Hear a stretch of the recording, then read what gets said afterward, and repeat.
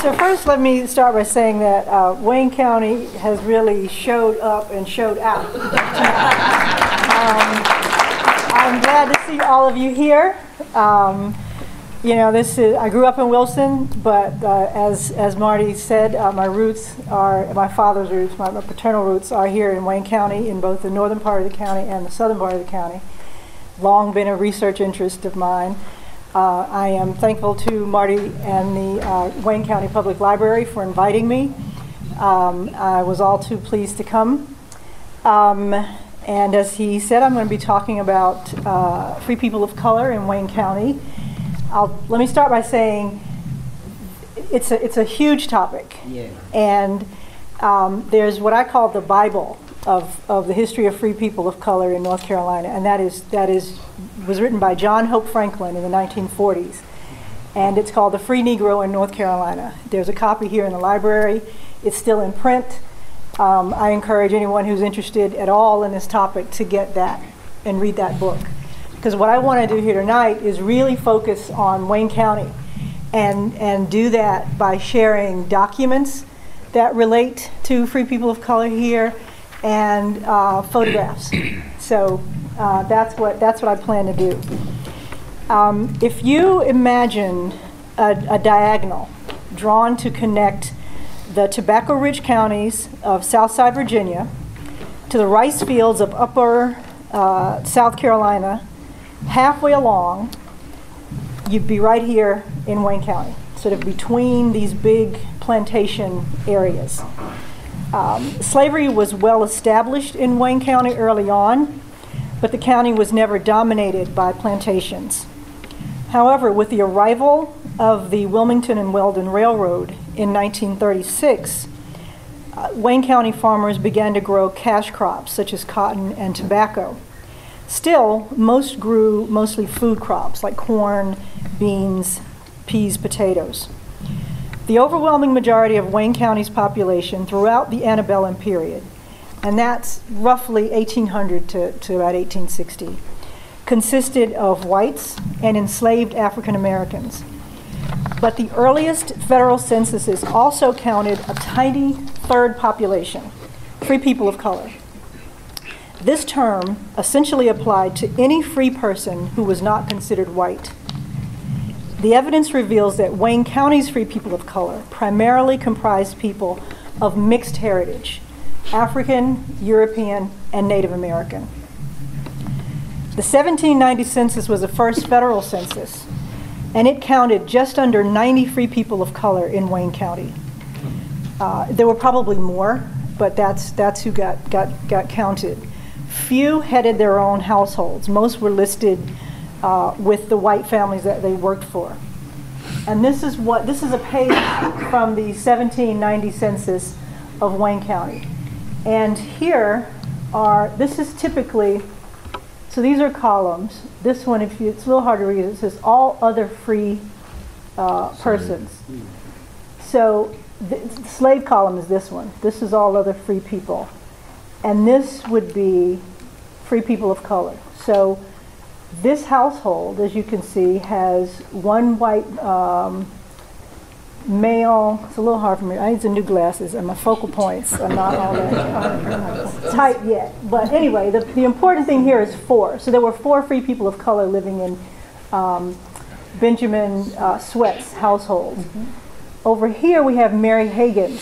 If you see, these spaces are blank, and then there's 1.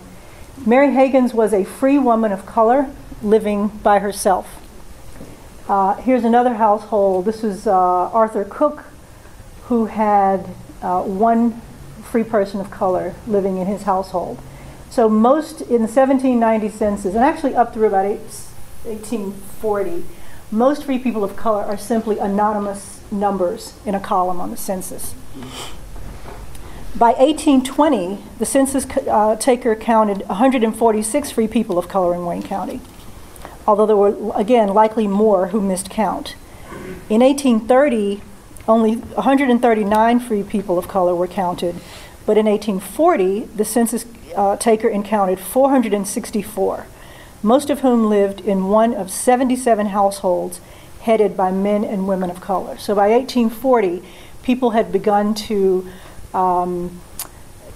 be economically, to have the economic wherewithal to head their own households. By then, there were 2 clusters of settlement that had emerged for free people of color in Wayne County. They were centered around what is now known as Eureka in the northern part of the county and Dudley in the southern part of the county. Many free families had been in the community for generations.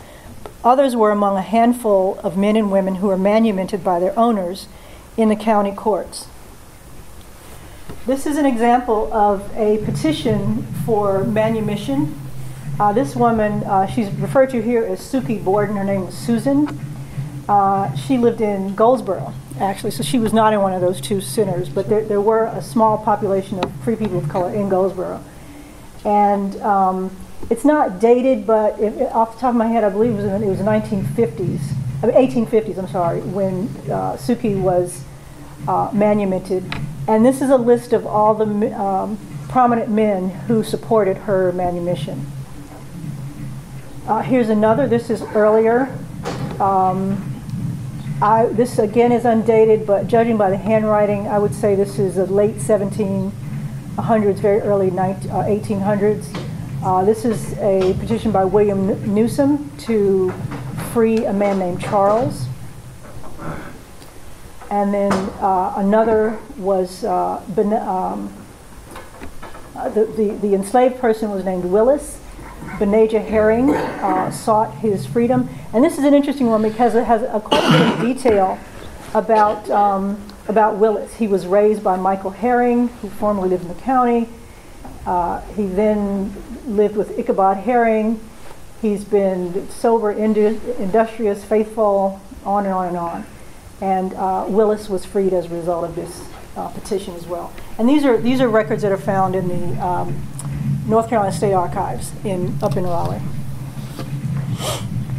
Another way that people sort of joined the community, or the community expanded, is less commonly known. And these are free people of color who are descended from white women who bore children by black or mixed-raced fathers. There were more of these types of families than people commonly would expect. Here in the 1850 census are 2 examples. This is Celia Vick, who, you see this is blank. This is the column for race. She was white.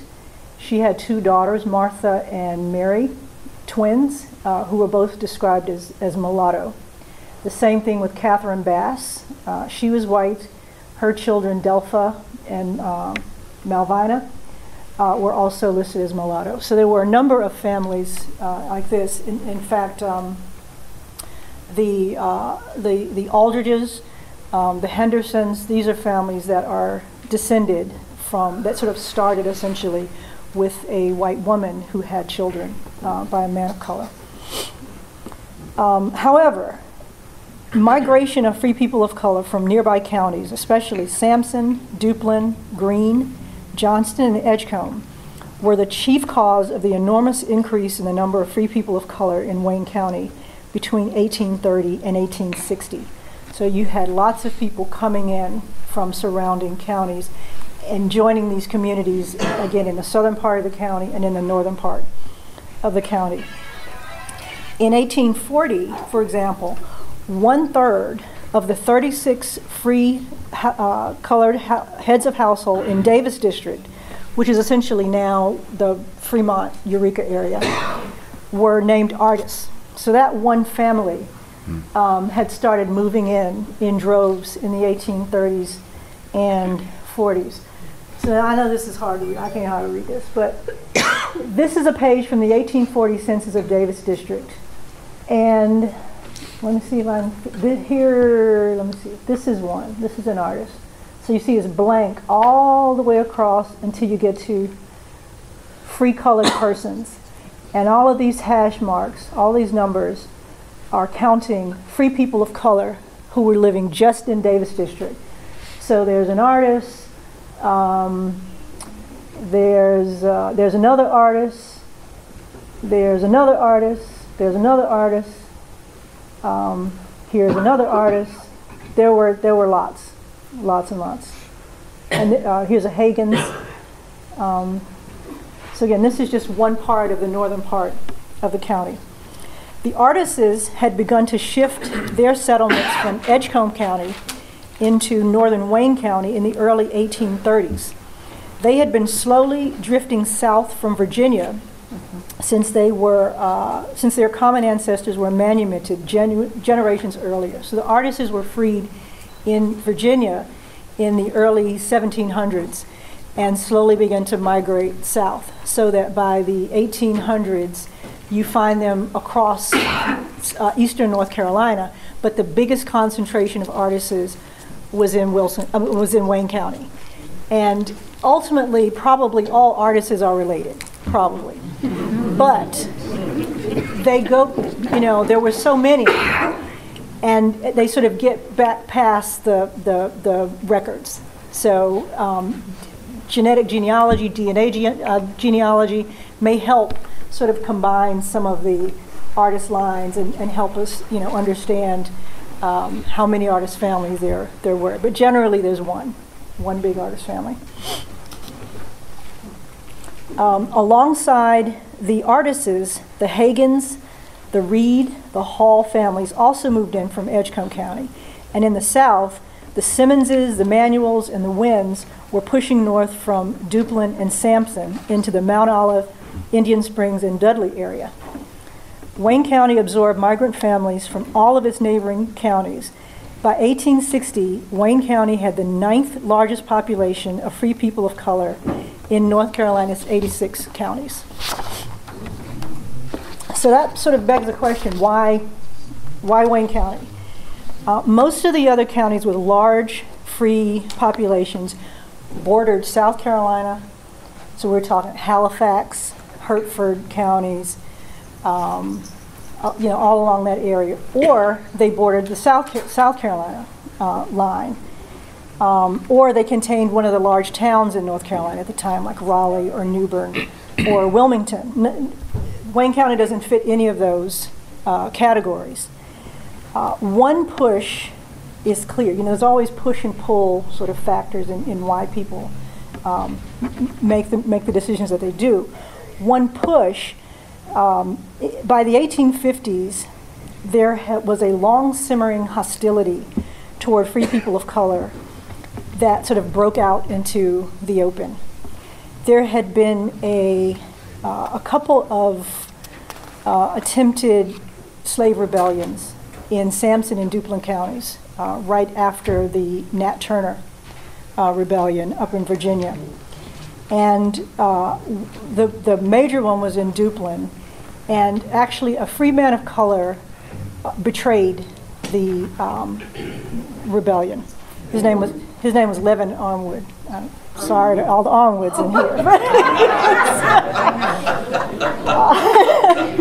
So he betrayed the rebellion, but even despite that, there was an anger at what was perceived as assistance that free people of color had given to enslaved people, and a real distrust of the relationship between free people of color and enslaved people. And there was a big crackdown on the communities, and lots of rights that were stripped away. In the 1850s, white citizens of both Sampson and Duplin counties sent petitions to the North Carolina General Assembly requesting that it pass a statute exiling from the state all free people of color. Men who signed the Duplin petition suggested that free people of color who refused to leave be sold into slavery, and the proceeds be used to defray the cost of passage to Liberia for the others. In these circumstances, it may be that Wayne County's Quaker families were a draw, that the anti-slavery work of these families made Wayne County seem a relative haven compared to some of the surrounding counties. Like Quakers in North Carolina's Piedmont, Friends in Wayne County's Contentnia meeting attempted by various means to manumit their slaves until the state cracked down on them in the 1820s and 30s. Thomas Kennedy, for example, who was a Wayne County farmer, worked with the North Carolina Yearly Meeting to resettle freedmen in Haiti, and he and others contributed to the American Colonization Society. Still, though there weren't any petitions out of Wayne County seeking to enslave free people of color, there was hostility nonetheless. The Goldsboro Patriot, which was a local newspaper, published an editorial in 1850 calling for the removal of all free black people from the state. The writer declared, "None will deny that in removing this class of people from the scenes of their childhood where they enjoyed health, plenty, and happiness, a deep and lasting wound will pierce the heart of all. However, stern necessity, the safety of our people, and a proper regard for the welfare and subordination of the slave population demanded such legislation." Moreover, Wayne County's white community tolerated men like Furnifold Jernigan, who headed a conspiracy of prominent farmers that kidnapped and sold free children into slavery. In 1837, Jernigan was indicted for selling Betsy Dinkins, a free woman of color. In the 3 years from 1834 to 1837, Jernigan and at least 4 co-defendants appeared in the Wayne County criminal docket 10 times on charges of selling free Negroes, but never went to trial. As a result of the state solicitor's complaint to the judge, the case was ordered removed to Greene County, where he felt that he could maybe get a fairer trial. But the case never appeared on the docket there, and Furnifold Jernigan went on to be a prominent citizen here in Wayne County. So this is a newspaper article from Salisbury, 1834. We learn this infamous business is carrying on to a considerable extent near the lines of the counties of Sampson, Wayne, and Johnston, and that 5 free persons of color have been abducted from the neighborhood by a set of daring outlaws and most probably have been sold into bondage. If these things be so, it is time for the citizens of that neighborhood to be active in their exertion to bring the offenders to justice. The cause of suffering humanity calls upon them for a generous effort on behalf of this unfortunate class of our population. The violated laws of the state require them, as good citizens, to use every possible means to vindicate its humane and merciful provisions, ferreting out and bringing to punishment its invaders. This is the request of the county solicitor. He made oath that he does not believe the state can have a fair trial. This is state versus Furnifold Jernigan. The matter has been a subject of much conversation. The defendant, by the influence of several men of standing, has made it much the matter of general discussion. And basically, it would be a mere mockery to enter upon this trial in Wayne. And so nothing ever happened to Jernigan or his co-defendants. So men and women of color who were abroad without their free papers could expect arrest by the same patrollers who were out looking for delinquent enslaved people. And even elderly residents of the county were harassed by challenges to their freedom. There's an interesting, fascinating set of documents in the records in Raleigh. It's 4 affidavits given by white affiants concerning Farabee Simmons. Farabee Simmons is the matriarch of all of the Wayne County Simmonses. Now, she had a bunch of children, and so there are many lines that descend from Farabee, and it's pretty difficult to kind of tease them all out. But essentially, Farabee is the matriarch. And here is the text of one of these. So Jesse Martin says he has known Farabee Simmons, a free woman of color, for the last 60 or 65 years, was raised within 2 miles of her. She was the first free colored person he recollects he ever saw, and she was called Free Farabee in the neighborhood. She never was considered to be a slave. She lived with William Burnham. She and Burnham would have a falling out sometimes, and she threatened to leave him, but Burnham said they would have to compromise to keep her from leaving, but she was considered by all who knew him to be free and has so remained. So there are, again, 4 of these. One mentions the fact that she was originally from Bertie County, that she had been apprenticed to the Burnham family and had traveled from Bertie County to Wayne County with the Burnhams. Reading between the lines here, there is some suggestion that Burnham is the father of at least some of her children. There is a suggestion here of a relationship between them. And these 4 affidavits were registered in the county court. Now, at this time, Farabee would have been 80 years old. So that she felt the need to record, to have some sort of official, record of her free status, speaks volumes. I suspect that this, in part, some of Farabee's children and grandchildren had started to migrate out of North Carolina. By this point, this is 1853 when this was filed, and would have been traveling.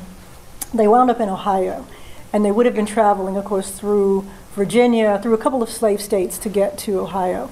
And I imagine that she wanted to have this evidence there so that if her children encountered any difficulties migrating, that they would have some sort of official documentation of their status.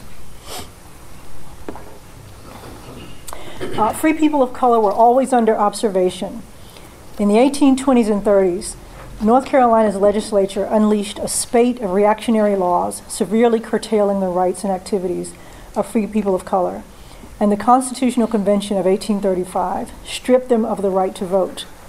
For example, to own a gun, essential in a time in which there was no police force and hunting was a critical source of food, free men of color were required to obtain the support of neighbors and court approval. So this is a petition on behalf of Hilary Coeur, who was a free man of color. He petitioned the Court of Pleas and Quarter Sessions, which is for the first level local court, for a gun license, to use a gun for 1 year. I don't know what was going on with the Second Amendment, but he had to have a gun license, and he had to have neighbors who would vouch for that he was a good guy, basically, and should be able to carry a gun. Just as an interesting side note with Hilary Coeur, who was also known as Hilary Kroom, his wife was enslaved. His children, therefore, were enslaved. Their owner moved to Alabama, migrated to Alabama. He could not follow them to Alabama because if a free person of color left, once they left the state of North Carolina, they were not allowed to return without losing their free status. He wanted to purchase his wife and children, and he petitioned the state to be allowed to travel to Alabama to purchase his family and to come back, and for them to be allowed to settle here, because it was also illegal to immigrate into North Carolina as a free person of color. He was okay to carry a gun. He was not okay to unite his family. The interactions of free people of color with enslaved people were especially scrutinized. This is that'd be an example, which deepened the precariousness of family ties. Marriages between free people of color and enslaved people, though illegal, were not uncommon. This is a transcription of an ad that was placed in the Raleigh Register in 1824 for a runaway slave. He lived in the Stantonburg area. Now, at this time, there was no Wilson County, and the area of Wilson County that is now Black Creek, sort of on up toward Stantonburg, was Wayne County at that time. So it's not entirely clear. He has a free wife by the name of Rancy Artis living near Stantonburg. It's not clear whether that's in what would now be Wilson County or what would now be Wayne. But even now, people in Wayne County have Stantonsburg addresses. So it's up in that area. It says he's likely to pass for a free man. And Joel Newsom filed this, placed this ad. Even as free people of color were drawn to Wayne County, they did not necessarily find prosperity and remained overall painfully poor. Even during the era of the railroad, which expanded economic opportunities in Wayne County, times were hard for free people of color, most of whom were propertyless and unskilled. In 1860, the total reported wealth for 737 free colored Wayne County residents was $22,360, which is a little more than $30 a person. Only 20 men and women reported owning real property, meaning land, and only another 30 claimed personal property, meaning they had enough farm tools or that sort of thing to actually claim a value. Charles Wynn, a blacksmith who had recently come into the county from Duplin County, alone claimed 2,800 of the 22,000. So he more than 10% of that amount was wealth that accrued to one person. Overall, the per capita value of real property for free people of color was $16.91. For whites, it was $344. There was the $12,640 in real property claimed by free colored landowners in 1860 represented less than 0.4% of the total cash value of Wayne County farms in that area. So it just tells you these were really poor people, desperately poor people. Most of Wayne County's poorest free people of color worked as laborers on their neighbors' farms.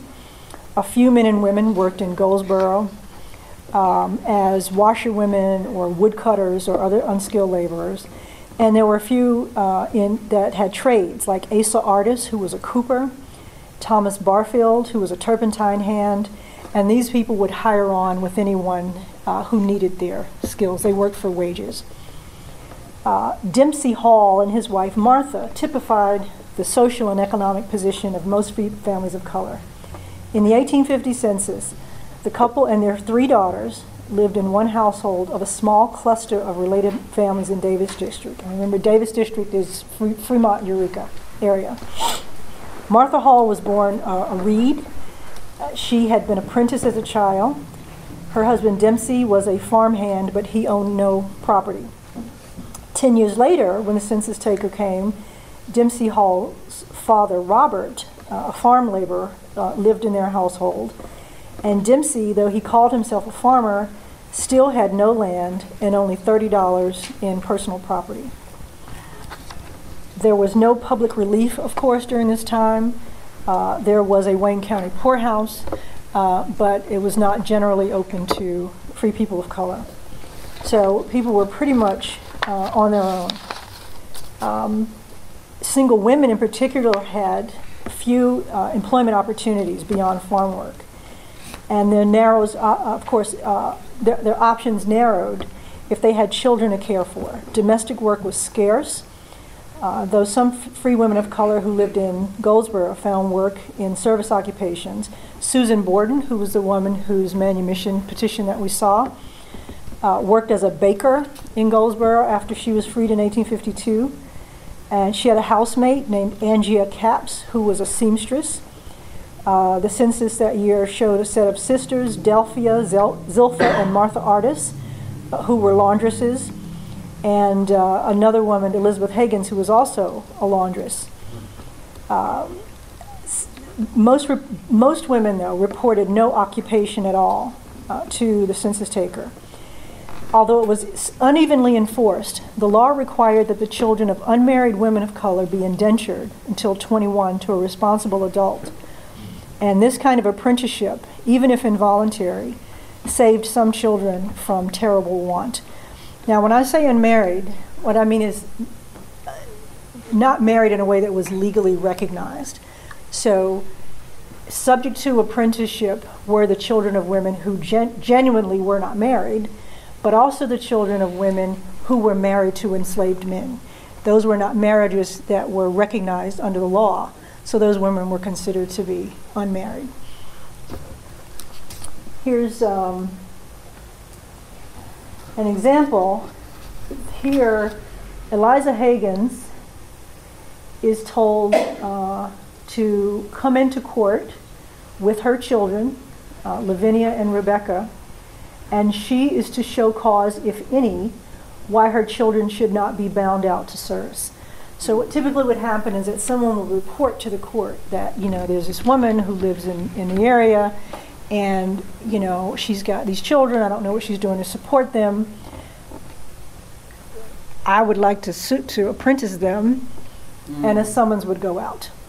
And Marty mentioned that I wrote a master's thesis on the involuntary apprenticeship of free children of color in Wayne County. And what I found was that typically the farmers who apprenticed children most often were young farmers who could not afford slaves. And so as they were starting out in their, not careers, but starting out as farmers, you had a choice. You can buy land or you can buy slaves. So if you can get your labor some other way, then you can buy land. And apprenticing children, you have their labor until the age of 21. And this was essentially a system of supplying labor to certain classes of farmer. Typically, again, what we call yeoman farmers, not the wealthiest white farmers, not the poorest, but somewhere in between. People who had aspirations to own 2 or 3 or 4 slaves one day. I'll give you an example. Benjamin Aycock, father of C.B. Aycock, apprenticed a whole bunch of free children of color, serially. People would apprentice whole groups of children. By the end of the antebellum period, the price of slaves was through the roof. People couldn't afford them. So you would go, if you could find a set, people would go, it's insane. Somebody would go in and they would apprentice literally 6 children ages 9 months to 10. There's nothing that a 9-month can do for you, but you want to lock that down so that you have access to that labor for the next 20 years until you can afford your own slaves. This is an example of an apprentice bond. You may notice that the parent of the child is nowhere on here. The parent of the child was not a party. The child is Ned, who is 4 years old, and Ezekiel Slocum was the person who was going to apprentice him, and these other men would serve as bond. So Ned was 4, and in 1820, and so he would have had to have served his master, as they were called, until 1837, till he was 21 years old. Some women attempted to leverage what little power they had to try to select a particular master for their children. They would work out arrangements with farmers, neighboring farmers. Again, if you look at some of these documents, there is an inference that sometimes we are talking about familial relationships. Sometimes we are talking about women who bore children with white men who would work out an arrangement so that the man was responsible for caring for providing for the children legally. Of course, he had to be willing to do this. You couldn't go in and say, "This is my children's father." But you'll see there are a few petitions. Here's one Zilly Hagen's, I wish I had brought along there's a prior petition that's a really desperate document in which she is saying that she's pleading to the court that she has been reported. It's been reported to the court that her children are running around the neighborhood without anything to eat and are uncared for. And she's basically saying it's not true. And she's begging the court not to take her children from her because they had just reached an age where they were old enough to work and to provide her household with sustenance. And she was asking for them not to bind her children. Here, she has a different sort of plea, and that is, can you please bind my son Sherrod to Exham Pike, because basically I have an arrangement with Pike, and he's gonna basically provide me with food and shelter as well as my son. So this is in 1833, and again there was a little note here that says that Sherrod is about 17 years of age.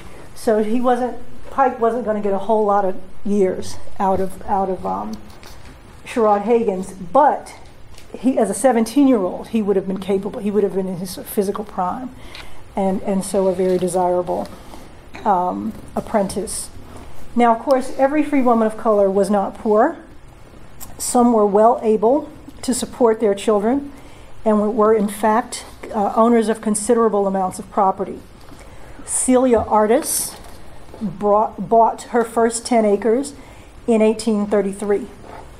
In 1850, she valued at $600 the 750 acres of land that she owned, and she grew corn, rice, potatoes, tobacco. She had hogs, she had cattle. At one point, she owned as many as 8 slaves. But by 1850, she reported only 1, and it was her husband. I imagine that the other enslaved people that were listed with her were also family members. But she was married to an enslaved man, and they had 6 or 7 children together. The children, of course, followed the mother's status, so her children were free. There is a document during the Civil War. There were these really detailed field maps drawn, in which all farms are listed, and they were sort of used to for. I'm not a Civil War historian, but people sort of they were used for lots of reasons. They're maps.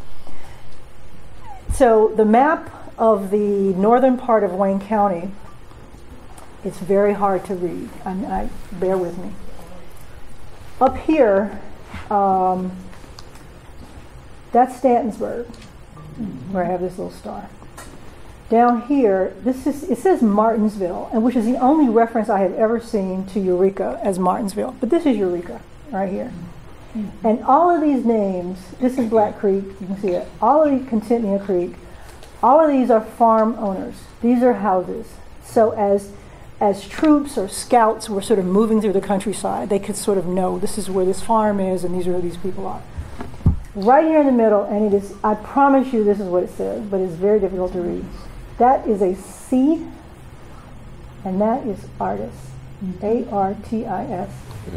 That says Watery Branch, so this is Watery Branch. That's where her farm is. That is Celia Artis, reflected on this Confederate farm field map. In the same area as Celia Artis, there were the Reed sisters. And the Reed sisters headed one of the wealthiest free black families in the county. Like Celia Artis, both women owned their husbands. And by 1860, members of the extended Reed family claimed a total of $5,000 in real property and almost $1,200 in personal property. Napoleon Hagens lived on Acock Swamp, west of Celia Artis and the Reeds. His mother had not been legally married, and he served an apprenticeship until 21. But upon reaching adulthood, he leveraged his relationships with white neighbors to begin buying land. Napoleon Hagen's home, which is actually built post-Civil War, is still occupied, and the road on which it stands is named for him. So this is up between Fremont and Eureka, and there's not only Napoleon Road, but there's Reedtown Road, and Reedtown is Reedtown because of the Reeds. Rhoda and Tabitha were the Reed sisters. So this is the intersection. So this is ground zero for the free community of color in the Fremont, Eureka area. This is Napoleon Hagen's house now. I trespassed a little bit to get this to get this photograph.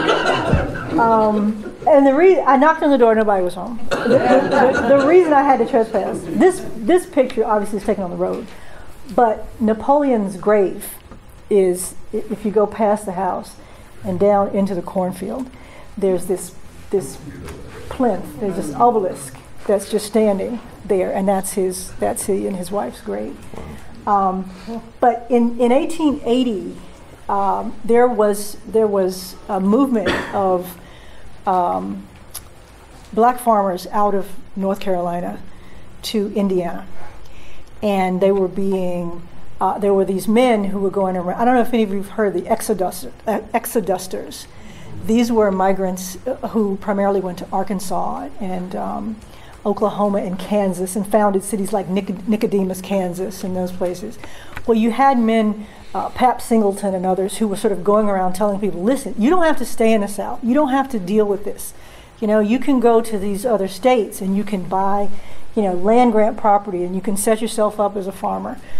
And there was a group of people who were going to Indiana, who were migrating to Indiana.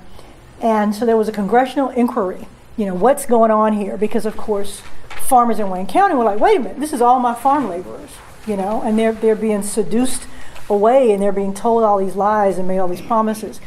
So there were congressional hearings, and Napoleon Hagens was subpoenaed to go to Washington to testify about the conditions for farmers in Wayne County. And this is from his testimony. Where do you live? Near Goldsboro. 15 miles from town. What is your occupation? I'm a farmer. Do you own your land? Yes. How much? 485 acres. How did you get it? I worked for it. Were you formerly a slave? No, sir. I was a free man before the war. What did you pay for it? I believe $5,500. Then I've got a little town lot there, but I don't count that. I think it's worth about $500. How much cotton do you raise? I don't raise as much as I ought to. I only raise 58 bales. How many hands do you work? I generally rent my land. I only worked 4 last year, and I paid the best hand who fed the mules and tended the house, so on and so forth. He goes on to testify that when he reached adulthood, which would have been in the war era, he went to basically white men that he knew and got loans to buy his first property, and that is how he built his property. There's a lot to feel really good about, with Napoleon Hagen's testimony. There's a lot that's not so progressive either. He very much downplays the conditions for black people in Wayne County. He says, I think it's pretty fair. I think people can get a fair shot. I think he was asked specifically about how the courts treated people. And he said, well, if you don't commit any crimes, you won't wind up in court, some other things. But, you can't, it's hard to judge people. I mean, here's a man who, despite his achievements, his wealth, was illiterate. He is in Washington. He is being grilled by United States senators. What else is he going to tell them except what, to some extent, they want to hear? But anyway, that's Napoleon Hagens. So there are farmers, people who were purely farmers like Napoleon Hagens, but there were also men who had skilled trades, and they had the most economic opportunity in antebellum, Wayne County. For example, Hilary Hagens, Sherrard Hagens, James King were carpenters. William Capps was a plasterer. Jordan Wiggins was a distiller. A man who had those types of skills could set aside his income to buy land. Adam Artis is an example. Artis learned carpentry as an apprentice in Greene County. He lived in the Bullhead area of northern Greene County. In 1855, he obtained a mortgage from his brother-in-law, John Wilson, on a purchase of 10 acres near Eureka. And by 1860, he'd accumulated $200 in farmland and $100 in personal property. His descendants still live on property that he bought through his lifetime. He owned thousands of acres by the time he died along in the Watery Branch area. So if you're on 222 going from Eureka to Stansburg, you are rolling through Adam Artis territory. And this is his grave, which is just off the side of the road, next to the houses where his descendants live. And this is a transcription of a mortgage he obtained on his first purchase of property. As I said, his brother-in-law bought it. His brother-in-law was also a free man of color, John Wilson. Don't know anything about him. I don't know when he bought the land because he'd never registered the deed. But obviously he bought it before 1855. He married Adam's sister, Zilpha Artis. The most prosperous free people of color in the county included families who had been landowners since the 1830s. The Simmons family, which owned property in both Wayne and Duplin counties, included 2 mechanics and 3 coopers. The Wynn brothers, or cousins, Washington, Levi, Charles, Adam, James, Gray, William, were farmers who also practiced carpentry and blacksmithing. Levi Wynn and Adam Wynn owned slaves that they worked for profit. I made a mention earlier of the Wilmington and Weldon Railroad. As this railroad was coming through southern Wayne County, it kind of hit a snag, and that snag was Adam Wynn, who would not sell his property. He would not sell a right-of-way for his property. And the railroad sued him twice to force him to sell his right-of-way. And eventually he did. And that bit of land is believed to lie along what's now Center Street in Mount Olive. That was Adam Wynn property. Green Simmons was a mechanic. George Simmons, a cooper. Charles Wynn, a blacksmith, were the only free men of color on the tax list for Indian Springs District in 1856. This document is basically an IOU for rent, for the rent of farm property, and it's signed by Gray Wynn with an X, Levi Wynn with an X, and Adam Greenfield with an X. And these men, all free men of color, sort of pool their resources to rent farmland for the mutual benefit of their families. It's an interesting document to me. It's one of the few. It's 1847. One of the few that I've run across that sort of shows the way in which farmers were conducting their business and the relationships that they had in the community. As an aside, Urban Lewis as another aside, I'm not a Wynn, so I'm probably one of the few people with Dudley roots who is not a Wynn. But I actually am descended from Urban Lewis, who was a white guy here. In 1848, William Burnett, a barber, was the only free person of color to appear in the Waynesboro list of taxables. And when the county seat moved from Waynesboro to Goldsboro, he moved along with it and set up he was a barber who served a white clientele, and he set up his business in Goldsboro. With the arrival of the Civil War, Wayne County's free people of color generally tried to keep their heads down and just sort of ride out the conflict. There were a few, like Hillary Herring, who enlisted in the United States colored troops. There is a pension application by his widow that was filed. He actually migrated to Arkansas later on, but it's got some interesting information about his early life. People who did not volunteer to join the troops were sometimes forced by Confederate government to work building defenses, such as breastworks, or supplying goods or services, and the same with the Union troops. But after the war, if you had been forced to give up goods or money to aid the Union cause, you could file a claim under the Southern Claims Commission to get reimbursed for that. Whatever you had to give up to the Confederates was just lost. But for what you gave to the Southern Claims Commission, you could try to get that back. And these are fascinating documents, because the person would first testify to, I'm X age, I was born in X place, I moved here. There are details about the movements of free people that you just cannot find anywhere else.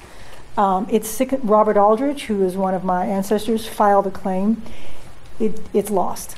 It kills me that I don't have access to what was there.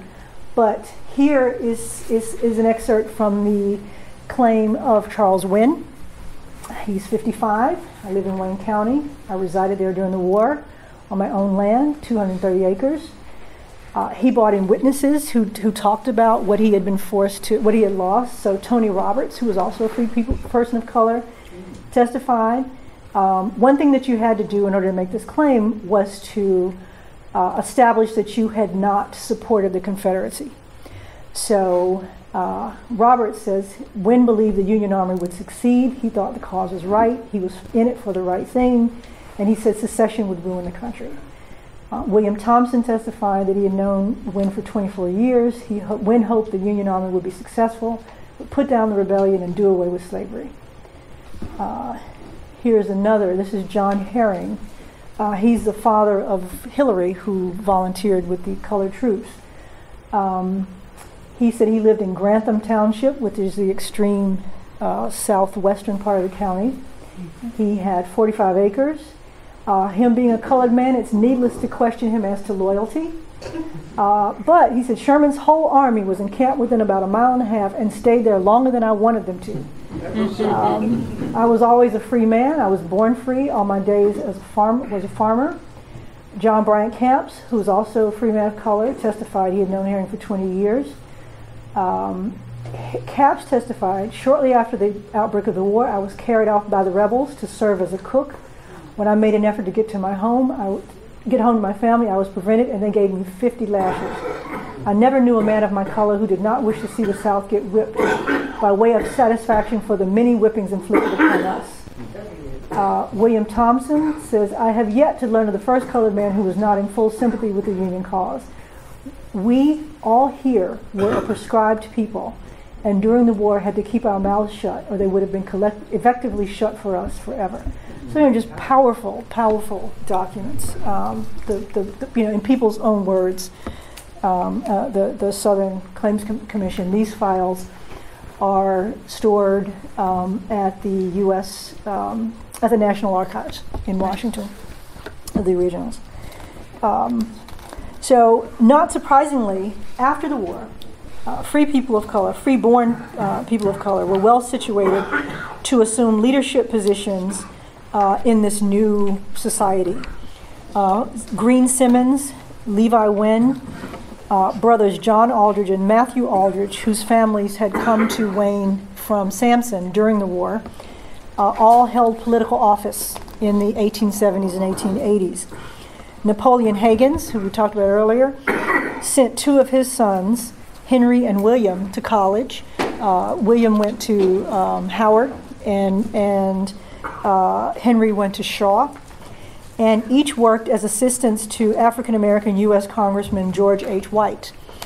Hagen's third son, Joseph H. Ward, migrated to Indiana and became a prominent doctor whose clients included Madam C.J. Walker.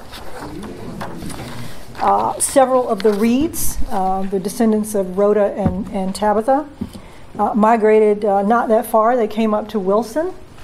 And Elijah Reed went to Tuskegee, became a veterinarian, became known as one of the best veterinarians in Wilson for what they call large animal veterinarians, horses and that sort of thing. Another descendant, J.D. Reed, was a school principal and a bank officer in Wilson. Free-born men and women of color came together in 1870 to establish the First Congregational Church of Dudley.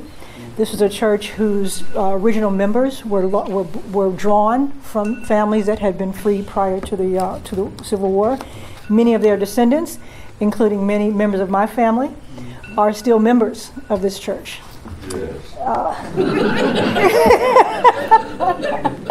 So, although little known today, free people of color created vibrant communities in antebellum Wayne County.